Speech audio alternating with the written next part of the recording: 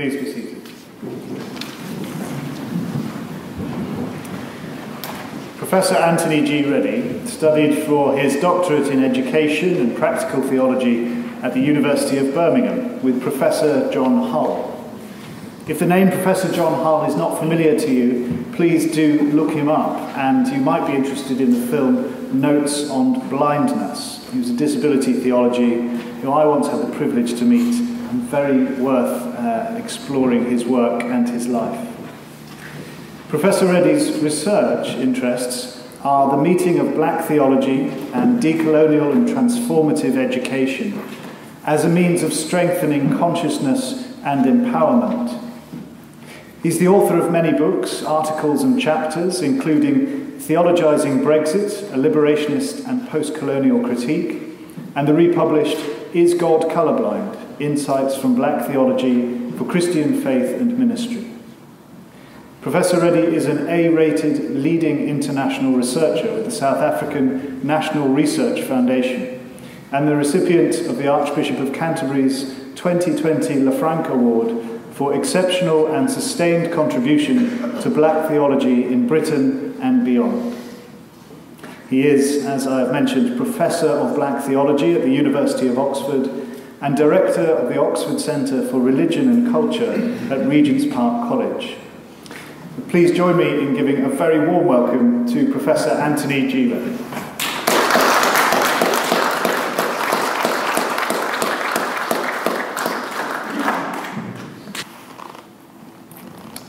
So let us pray. May the words of my mouth and the meditation of all our hearts be acceptable to you, O Lord, our rock and our Redeemer. Amen. Amen. It's wonderful to be with you. It's wonderful to be with you this morning here in Radlett. I've never been here before. It's just been something I've seen on a map, and I think I may have driven round it, probably got a train through it. I've been at St Albans a few times, so I've probably been through it, but it's the first time I've been here, and it's great to be with you.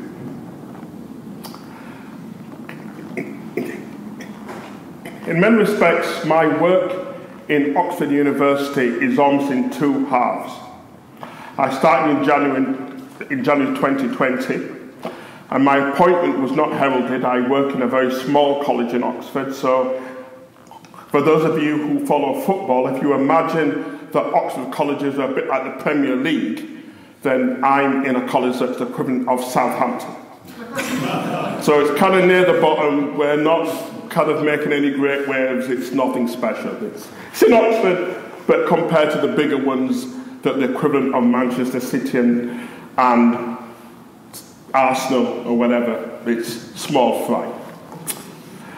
Then something amazing happens, which is 7th of September last year, I'm made a full professor. First of its kind in 900 years. And suddenly I become somebody. The day before, I was largely anonymous. The next day, I have the BBC ringing me. And there are interviews all over the place, and suddenly people are interested in my testimony. Our theme for the sermon, taken from the reading from the Gospel, is testimony. The power of telling our story. So I'm asked to tell my story, and all of a sudden I'm aware of that weird thing of working for 25 years to become an overnight success. Suddenly everyone now wants to hear about Anthony George Reddie. And so I tell my story, and one of the questions that often gets asked of me is, well, how does one become a black theologian? How does that happen? And for me, there are lots of theories I could give, but there's one specific moment when I know something happened in my consciousness. I was 11 years old. And the Methodist Conference, I'm a Methodist, which meets every year, so that's the supreme governing body of the church, we meet in a different place every year. I was born in Bradford, West Yorkshire. This is a Yorkshire accent, although I've lived for 40 years in Birmingham. It's often said you can take the man out of Yorkshire, but you can't take Yorkshire out of the man. So, I was born in God's own city of Bradford, West Yorkshire, and the Methodist Conference in 1978 came to Bradford, and specifically came to my church. So basically, like the great and the good of our denomination, plus all the civic leaders of the city, plus many other representatives from churches all over the world who are Methodists, all descended on this small industrial city called Bradford. And so our superintendent minister called for volunteers to help clean the church in readiness for all these dignitaries to come. And my mother, of blessed memory, she died 10 years ago in February, she volunteered all of us in the family. I mean, she didn't ask us, she just volunteered us. And so for about 3 months, my family and I, we went down 3 days a week to clean the church. And we polished and cleaned and polished and cleaned. I still have a relationship with Brasso that will haunt me for the rest of my life. That if it was bronze or gold, we shone it till we could see our faces. So from January through to April, we cleaned the church. Come the end of June, first week of July, that's when conference normally happens, we had a big ceremony to open the conference at which the Lord Mayor was invited and all the city dignitaries, people from across the county, so including the local MPs, president of the conference, all the dignitaries turned up. Representatives from Methodist churches all over the world turned up. My family was not invited.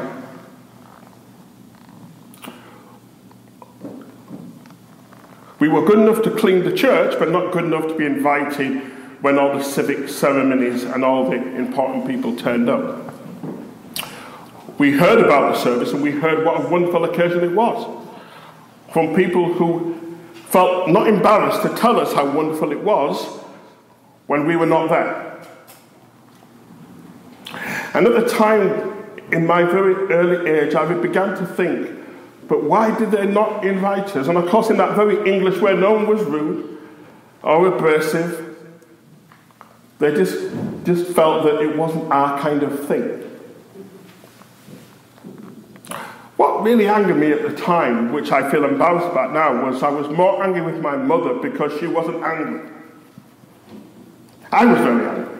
And my sons were angry, because we thought to ourselves, but we cleaned the church more than anyone else did. Actually, most of the dignitaries in the church who turned up were ones who never turned up once to clean. Yet my family, courtesy of my mother, had all of us down 3 days a week for 3 months. So I remember turning to my mother and saying, but Mom, why are you not upset? Because clearly we should have been there. And my mom said, but honey, we cleaned the church because we were doing it for Jesus. Yes, I would have liked to have been there, but it's not important. It's important that you do what you can to serve the Lord, and if others recognize it, it's great, but if they don't, then so be it.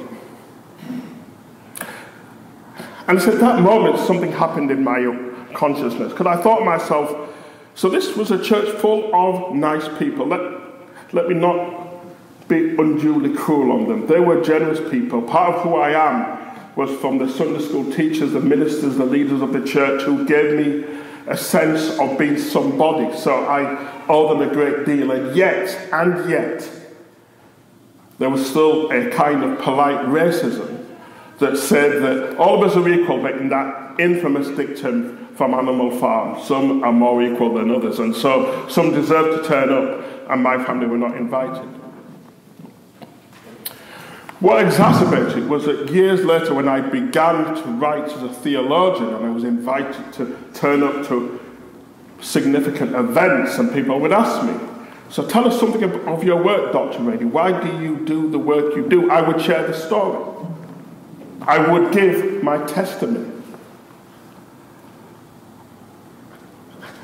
And then what would happen? People would say, but are you sure that happened? And I'm like, I'm pretty sure that we were not invited yet, because I have no recollection of ever being in that service. And they said, yes, but are you sure that the invite wasn't sent but got lost in the post? No, because no one else were given invites in the post. We were in the church every Sunday. If we were not in church, it's because we were sick. We were in church every single week. People were always trying to find some polite reason to explain away what was very obvious, which was a polite kind of middle-class genteel racism. Not N-words, not racial epithets, not anything abusive, just that quiet way in which English people, often overseen by class as well, have a very careful way of calibrating who deserves to be here and to be seen and listened to and who isn't. And that stayed with me. I've just gone 60 years old. And what I notice now, of course, being a full professor in Oxford University, is everyone is happy to hear my story. Now, people are happy to hear my testimony. But there was a time when people were not interested in what my family or that generation or the Windrush generation had to say for themselves. In our gospel passage, Jesus talks about having a testimony that people do not believe. Jesus reminds his first hearers that for a while John the Baptist came and gave testimony, and for a while it was convenient to hear him, but once he became difficult, as prophets invariably are, once he began to make people feel uncomfortable, suddenly they stopped listening to him. And eventually he's executed. And so Jesus says, actually, I have a testimony. I have a testimony that I have come to represent God, to show you God, and people do not believe him. Why? I suspect to do with the fact that he's not a Pharisee, he's not a Sadducee, he's not from the particular class of people for whom you would expect to hear from God. He comes from Nazareth. And then elsewhere in the Gospel, there was a prominent person who says, can anything good come from Nazareth? So Jesus comes to testify, and he's not listened to. He is not believed. In many respects, that is almost a microcosm for what's happened certainly to that Windrush generation. To be clear, not so much my generation, which is not to say that racism still does not continue, but I'm aware that in my own life I've achieved a relatively form of status that gives me a prominence that people are more likely to hear my testimony. But when I talk to aunts and uncles, and I talk to that older generation of people who came to remind you they came as British subjects. I still have my father's blue passport, my mother's blue passport when they came as British subjects from Jamaica in 1957 and 1959 respectively. And they came to do the jobs that English and British people did not want to do after the hardships of World War II, of having defeated Hitler's fascism. Our economies always need people who will do the entry-level jobs that the people who are established here do not want to do. That is always a fact. Still is a fact. If you want to see the truth of that, then simply go into the city and see who's coming out of offices having done the cleaning all night, and they're invariably not white faces. So that generation comes at the invitation of the British state to do jobs that no one else wants to do, and they face hardship and struggle. But what is worse is not so much the hardship and struggle they face, is that when they tell their story, when they tell their testimony, it's invariably not believed.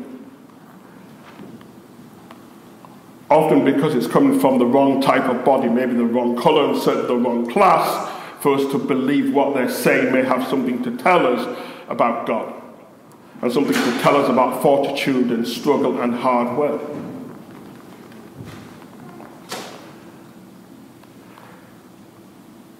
In the passage, Jesus reminds his first hearers that it's perfectly possible to scour the scriptures, to read and to be diligent and still miss the point.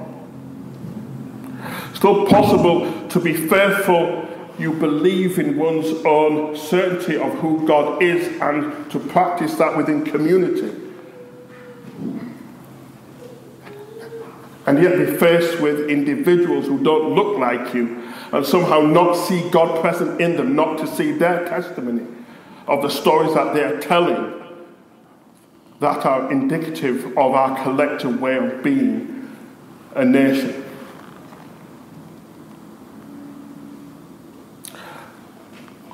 Part of what I've been committed to do in my work is to tell the stories of those who have often been overlooked and ignored. I'm thinking of an older man called Gerald, who came from Barbados in 1955 to Britain as a British subject. For those who want to know, Barbados did not become independent until 1966, so he came and was British.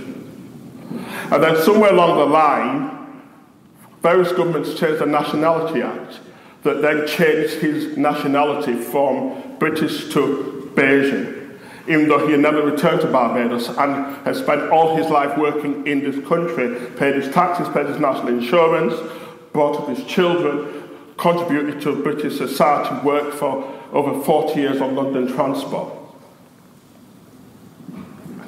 And then found himself deported because suddenly he wasn't British anymore. And yes, we have a compensation scheme that will help to restore people who have gone through that privation, but it can't help Gerald because he died in Jamaica, having been brought back to a country he had not been in for over 50 years, and landing back with no family, and all the people he had known had long gone because he had made his life here. He died of a massive heart attack. No compensation will help him. Perhaps the worst indictment, as I preach here on this Sunday in Black History Month, is that when polls have been taken about the often negative attitude we have to foreigners, to immigrants, to people who we think shouldn't be here, if I'm honest with you, the biggest indictment is that the social attitudes of people who go to church are not that different from the ones who don't. So all these years of reading the scriptures, as Jesus says in the text, all these years of reading the scriptures, all these years of being faithful to God, and somehow our views are no different from people who never crossed the threshold of a church at all. I want to leave 3 thoughts with us on this Black History Month. Testimony matters. First, it's to hear the stories of those who are often invisible in our society. What is their story? What do they have to tell us about ourselves and about their own struggles? Every person who is often reviled in the press as a migrant, as someone who shouldn't be here, has a story.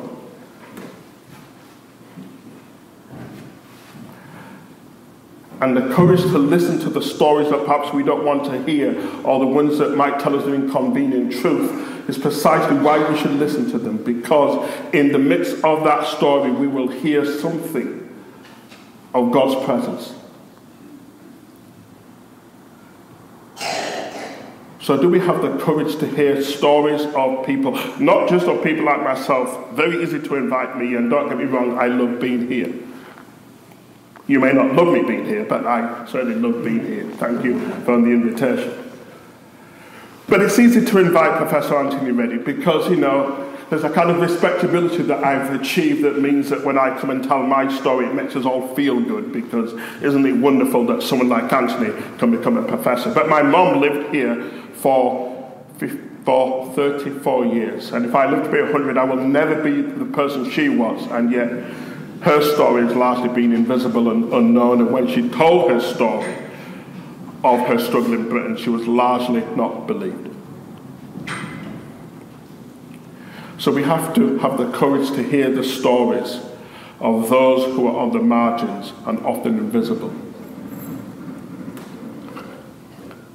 And then secondly, it's the courage to accept that in those stories we will hear things that we've not heard before, and they will challenge us.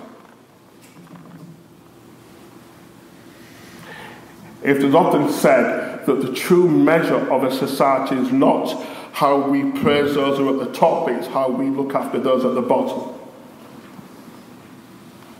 One of my favourite writers is a Cuban-American scholar called Miguel de la Torre, who was interesting because he's one of those few Cuban-Americans who's not very right-wing, he's actually quite left-wing. And Miguel says this, he says, in most of our societies, we praise upwards but blame downwards. We praise upwards, so when things are going well, it's our fearless leaders and entrepreneurs, it's the people who are making money, we give them thanks. When it's going wrong, it's the migrants, it's the immigrants, it's the poor people, it's austerity, therefore, to punish them, which is a way of making the rest of us who are middle class somehow feel better. We praise upwards, blame downwards. As a church, we are repeatedly told in our scriptures that God loves everyone, but God has a preferential option, a special relationship for those who are told that they don't matter, and those on the margins. For us to be authentic church, and what we need to realize when we read this text and other texts, is that when Jesus says that I have come and I bear witness and people don't believe me, then actually that is often how we have continued with others who have borne witness to God's presence, but in the wrong body or in the wrong class, speaking the wrong accent, and suddenly they're not believed, they're not seen.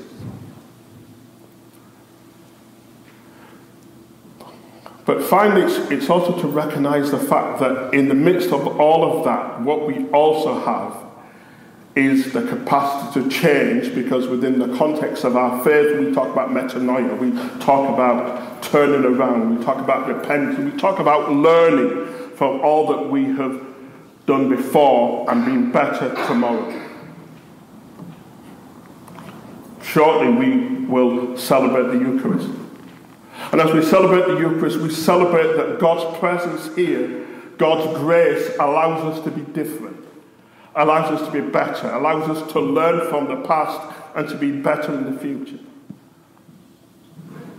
On this Black History Month, as I come as someone who has achieved a very celebrated position for which my family is enormously proud, my dad, who's still alive, that actually not a day goes by when he's not telling all his neighbours about his son who's become a professor. I mean, I love my dad, but it's a tad embarrassing. It's like, okay, Dad, you know, you can dial it down just a little bit. And it's like, no, I can, but I do not want to. I want to tell everybody about my son.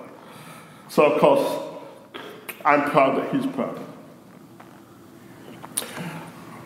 But I also want to remember, in this position I have, all those years ago when it felt like to suddenly be told that you are good enough to clean but not good enough to turn up and see important dignitaries. If I live to be 100, I will never forget that feeling. And my work, for as long as I'm able to do it, is to give dignity to those people who are told that they don't matter. It's to give dignity to the people who are told that they're troublesome, and yet the truth is they're doing the jobs that most of us in this room would never want to do. And yet if it wasn't done, then the society and our economy would struggle. It's a recognition of that wondrous generation and their successors, that we have not been a problem to society, we've been a gift. The three biggest institutions that have been blessed by black people in this country have been London Transport, the NHS, and the church. As I sit and look at your sometimes bewildered faces thinking, okay, so when is it going to finish? Honestly, I'm finishing very soon. almost finished.